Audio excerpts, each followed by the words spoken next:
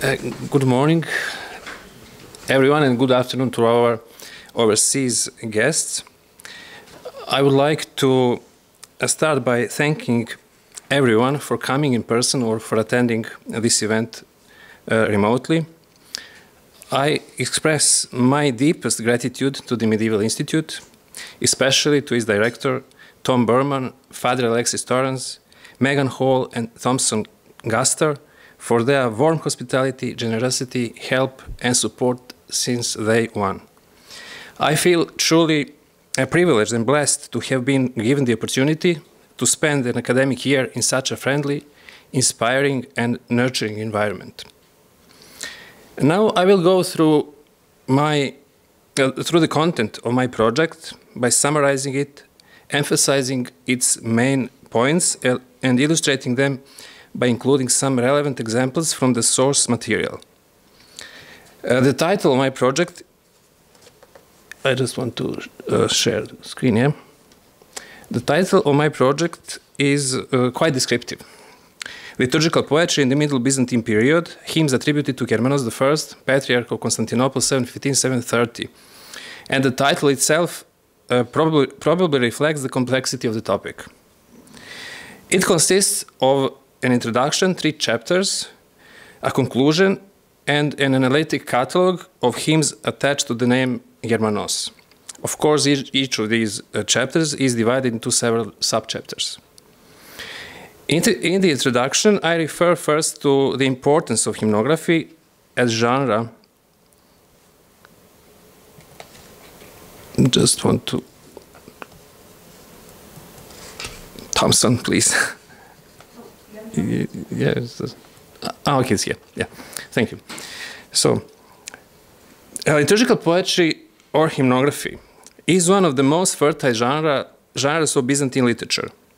As an integral part of the church ritual, liturgical hymns provided a very effective means of communicating dogmatic truths and conveying ethical ideals to the congregation, as well as lending a voice to the faithful for establishing communication with the transcendent world, with God, angels, the Virgin Mary, and the saints.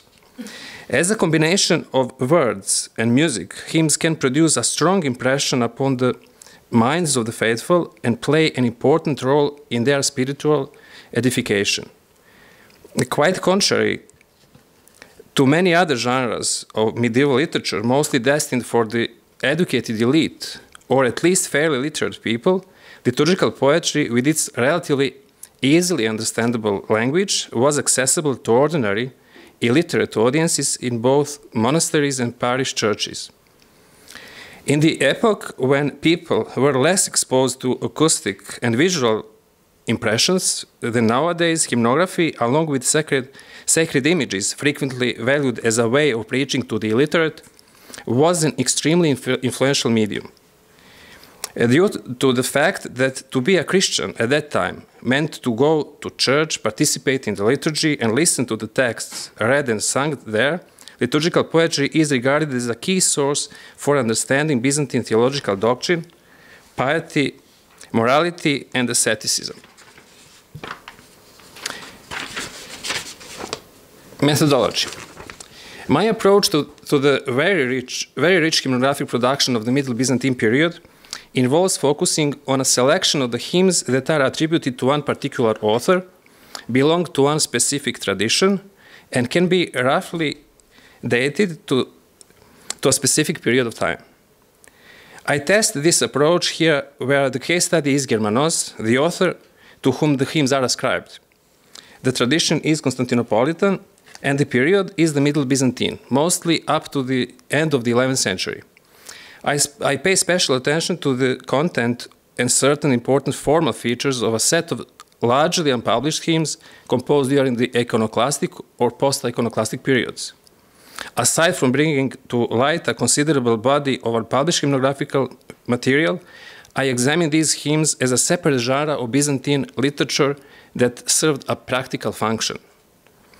And when we study hymnography, one of the fundamental questions that arise is how to deal methodologically with texts that cannot be precisely anchored in time or tied to a particular author, but instead appear timeless.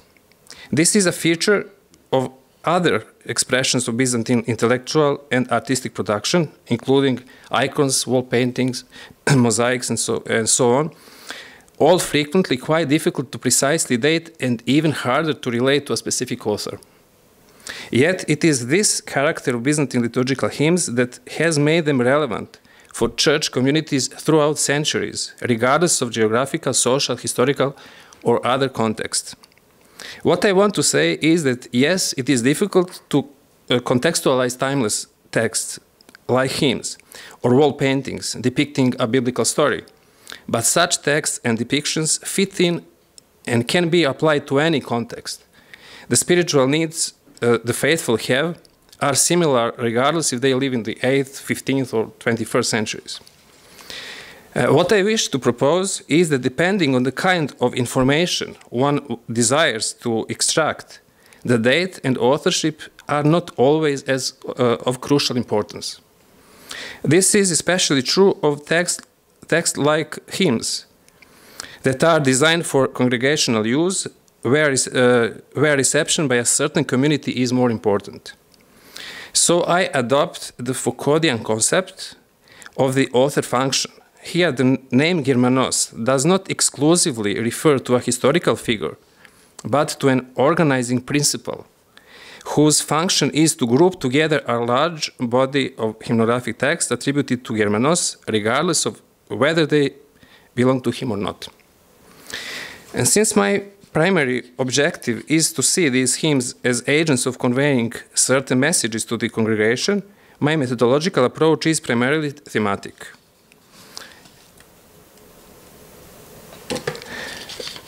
In other words, in my analysis, I have confined myself to examining how the hymns both responded and contributed to the development of the three predominant cults of the period, namely those of the Virgin Mary, the saints, and relics. To achieve this, I placed the hymns devoted to these topics in dialogue with other genres and types of discourse, including sermons, the lives of the saints, theological writings on image veneration, biblical hermeneutics, and liturgical commentaries, as well as with the ritual itself. Over 100 hymns are attributed to Germanos I in liturgical books, in special editions of liturgical hymns, and in manuscripts. The vast majority of these texts were composed before the 11th century, as the manuscript edition testifies. Less than 1/3 of the hymns are currently used in the liturgy of the Orthodox Church, while 1/3 still remained unedited. And since a significant number of these hymns are not published, a significant aspect of my research consists of the analysis of relevant manuscripts for different collections like Sinai, Mount Thasos, National Library of Athens, Paris, and some other centers. A question of authorship. In the Byzantine tradition, Patriarch Germanos I was remembered primarily for his defense of image veneration. He was regarded as one of the leading figures during the first phase of the iconoclastic crisis, as he opposed the iconoclastic policy of Leo III. And because of that, he was deposed in 730. The opus of the hymnographic works attributed to Germanos is vast. However, it is not an easy task to prove whether the attributions are justifiable or not. We have here two specific testimonies about him as a hymnographer. Both are from the 10th century, which means 2 centuries after he lived. And the one is from the manuscript of Patmos Monastery, where it is said that he produced Tripologia for all the feasts and many or most saints. And the other source is Synaxarion of Constantinople, where it is said that with his melodies and hymns, he alleviated the difficulty of the vigils. Along with this, we have also in canons, especially attributed to him in manuscript editions, there are 3 ways that he is mentioned there. there are only one canon for the exaltation of the Holy Cross, where in the rubrics it is mentioned Pima Germanu Patriarchu. And the canon for the Nativity of the Virgin Mary, Pima Germanum, again in rubrics, and the majority of these attributions are in the margins of the manuscripts, and usually Germanum. However, when I started to examine these hymns one by one, I was confronted with a set of problems. For example, there is one canon attributed to Germanos, and that canon is for Saint Eustathius, the Confessor, who died in the 9th century, which means one generation after Germanos lived. Another indication that at least 19 commemorations or 19 canons for the commemorations of the saints that are not mentioned in the so-called Moncelli calendar, which reflects the tradition and the calendar of Constantinople from some scholars say beginning of the 8th century, others say the end. So, but there we don't have 19 commemorations of the saints that we have canons attached to the name of Germanos. Of course, this is an indication. And the attribution could refer only to the model stanzas, to hear me, because canons especially are complex liturgical hymns. Hymnographers can use model stanzas that were circulating in separate collections and attributed to specific authors, hymnographers like Germanos, and later hymnographers could just simply use those models, and later copists, when they would copy that manuscript, would just mention Germanos and referring only to the Hirmi. So the first major topic of my draft, my book manuscript, is Mariology. It needs to be noted that as a powerful expression of devotion to the Virgin, Mariological hymns experienced an unprecedented development during the period that this study investigates. They abound with terms and formulations coined in relation to the prolonged controversy over the person of Christ, while at the same time emphasizing Mary's intercessory role on behalf of the faithful. Marian hymns sung in the context of the liturgy not only serve to praise the Virgin, but also to bring her closer to the faithful and allow them to approach her on a more personal and experiential level. They could now appeal to her directly, even initiate a dialogue, and also confess their sins and ask for intercession with God.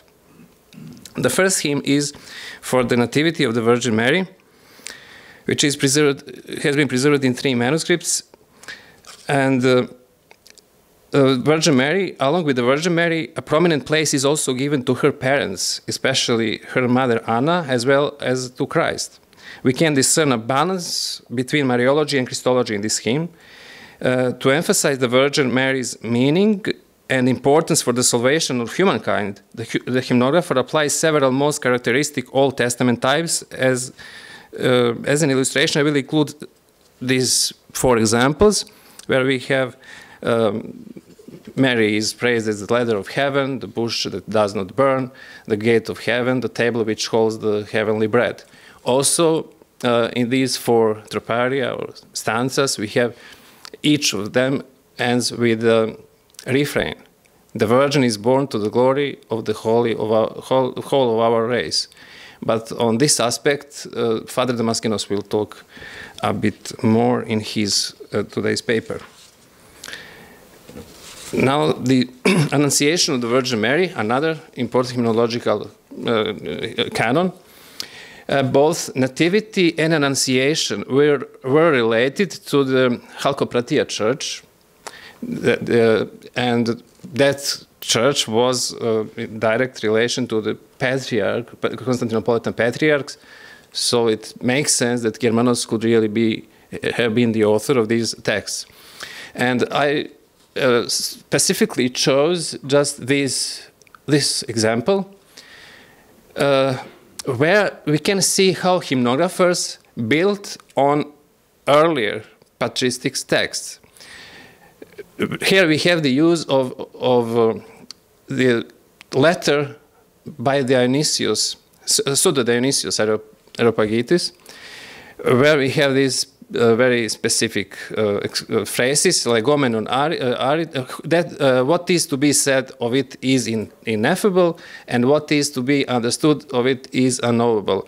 Annunciation canon is for the incarnation, actually, or conception of Jesus Christ, and here Pseudo Dionysius talks about, also speaks about incarnation, and uses these phrases, and I think there is no doubt that the hymnographer used this source, and it seems also that he was very educated.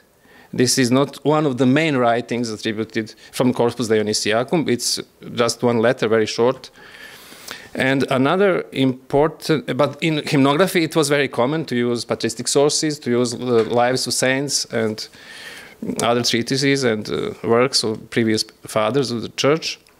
And another important point here, also a very old tradition that existed, is the Eve-Mary analogy. Today the word of the archangel threw out the serpent's poison from Eve's ears. A very old idea. The third canon is for the Hippopandi. It has a very strong Christological character, with a heavy emphasis placed on the mystery of the incarnation and its soteriological implications. This hymn is preserved only in one manuscript from the 19th century. It's very hard to say if it belongs to Germanos or not.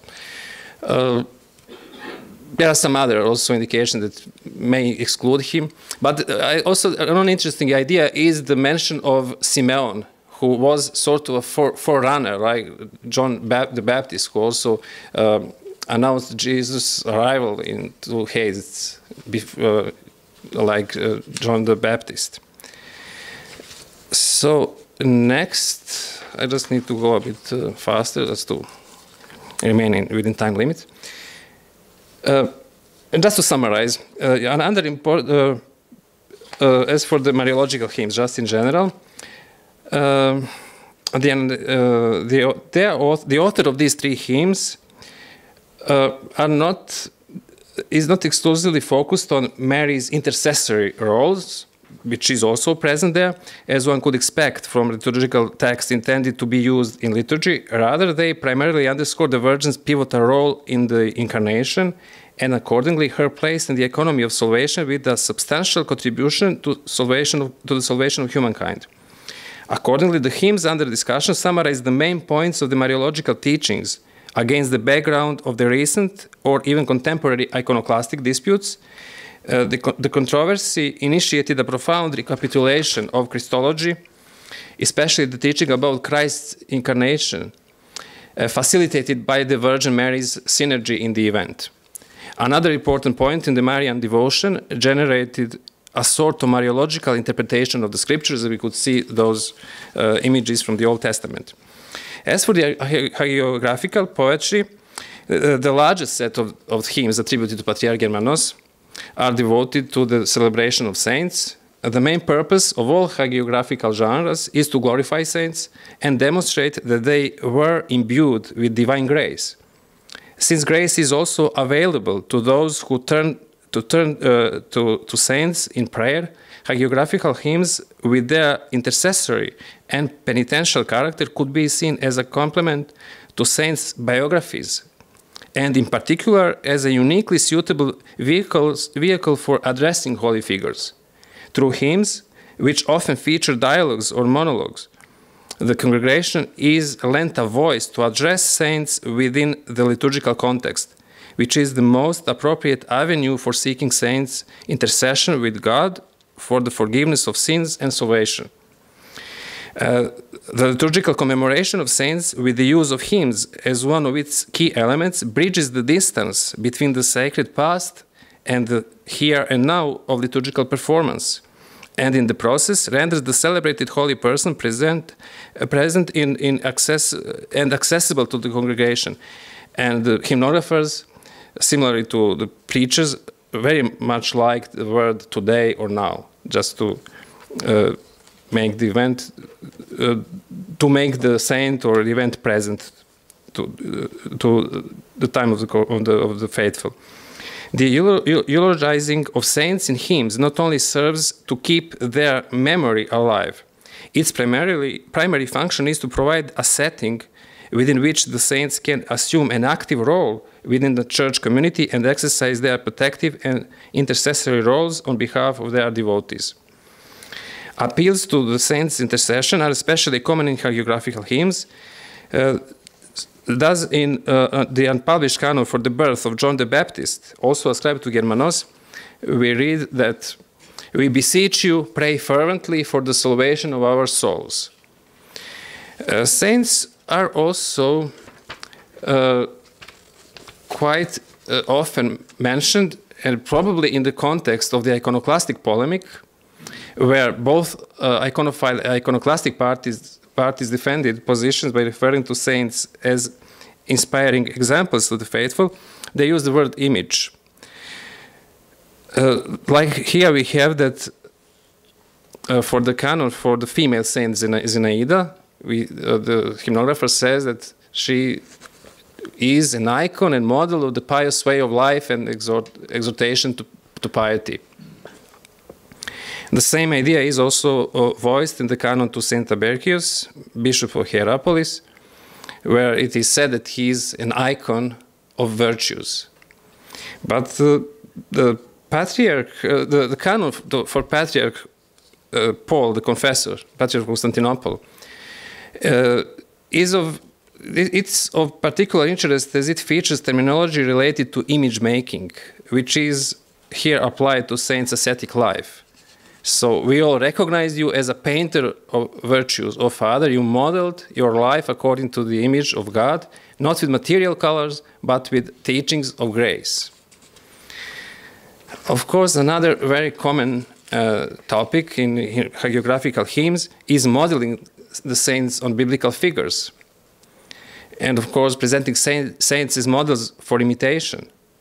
This practice was one of the ways to demonstrate the unity between the Old and New Testament, and especially to stress the notion of continuity in the history of the chosen people from the Old and New Israel, as the Christians frequently characterize themselves. Here we have, for example, how Moses is. So we have many often mentioned new Moseses, Abrahams, or other Old Testament figures, and how the saints are they are replica in a way. So having emulated Moses, you led out the new chosen people from the deceit of the Egyptians into the land of promise and gave them water from the rock of knowledge. Of course, the first ode of the canon is always based on the ode of Moses, and that just inspired and gave the opportunity to the hymnographer to use this image. Also, we have new Abrahams, and with the use of especially here in this example, there is a use of allegory, where it is said that, "O Father, you emulated Abraham's sacrifice acceptable to God, since you set forth your blood as the other Isaac and offered the body as a lamb, having offered yourself as a whole burnt offering, a sacrifice acceptable to God." And in hymnography, we also have some images, and especially Old Testament figures, quite frequently related to the emperor. As Joshua, for example, and this is a canon for the 1st of September, where you who were fellow general to your servant Joshua against his opponent in the past, now to be fellow general to the emperors against their enemies. And there are many references in this canon to Joshua and the emperor. Probably here it would be easier to contextualize that hymn, especially if we have in mind that Joshua was very popular in the 10th century in the context of the Byzantine wars in the East. And the third topic is relics. We have that was a common topic in Byzantine hymnography. Hymnographers showed profound reverence for relics and extolled their miraculous properties, and they drive away evil spirits, clean the Christians from sins, cure all sickness. They are stronghold against the barbarians. They are protection, source of knowledge, and so on. There are 7 such hymns attributed to Germanos. I focused especially on 3 of them. The one is Exaltation of the Holy Cross, which also contains references to the Holy Lance. And both these relics were transferred to Constantinople in the 7th century. Now, they were part of ritual in Constantinople.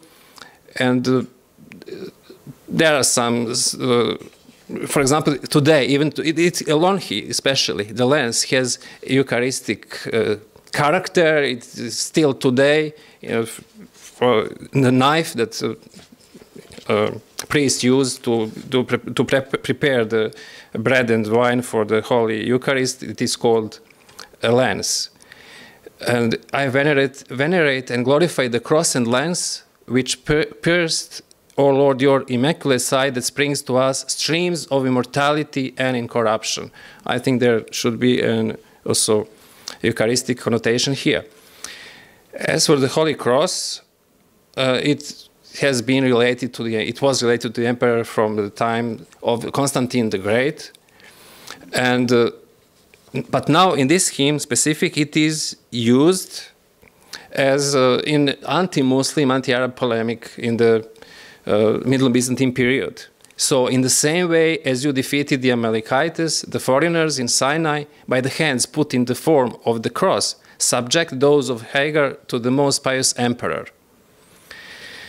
Another important other hymn that I analyzed in more detail is for the invention of the first and second inventions of the head of John the Baptist.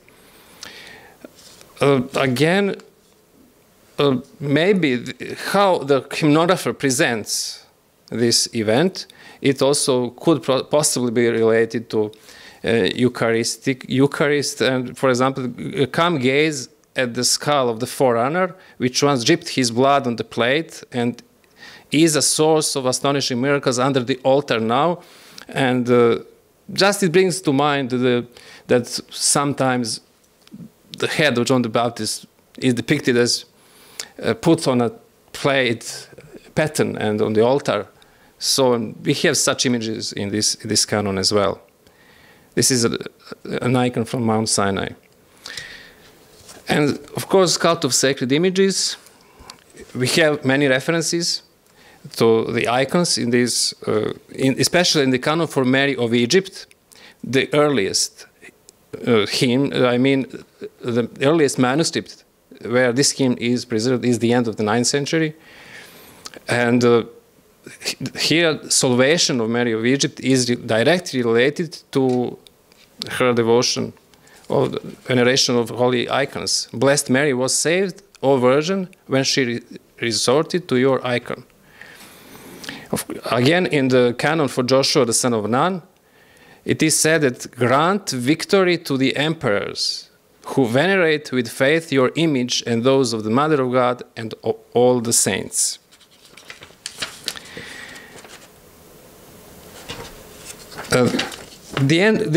With this, I finish my 3rd chapters, and then what follows is an extensive catalogue of all hymns attributed to Germanos. Either they are used in liturgical use today or not. I also indicate there are manuscripts where they are preserved for the published hymns. There are also some editions, like Analecta Hymnica Greca for edition of manuscript from South Italy. Also, many hymns there attributed to Germanos as well. And that's it for now. Thank you for your attention. We will discuss this a bit further. Thank you.